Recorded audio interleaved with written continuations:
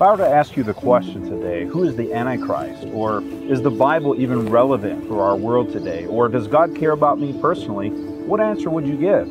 There seems to be all kinds of confusion today about the Bible, and people are looking for answers all over the place. And culture and history have brought all kinds of confusion as various people have tried to discover those answers. So where exactly do we find the answers, Jermaine? You know, the answer, friends, is found in the Bible, and only in the Bible. One of the things that you see, Wes, is what the Bible deals with when it comes to prophecy. And that's what's happening on September 23rd as we talk about Jesus on prophecy.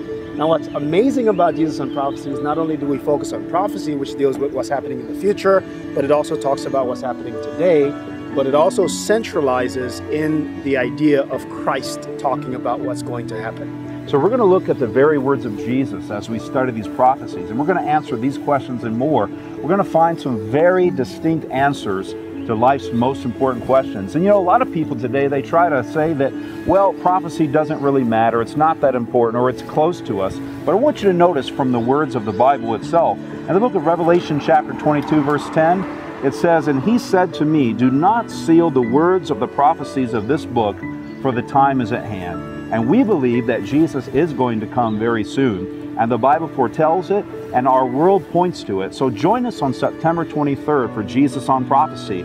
Go to JesusOnProphecy.com to find more information and register for your seat today.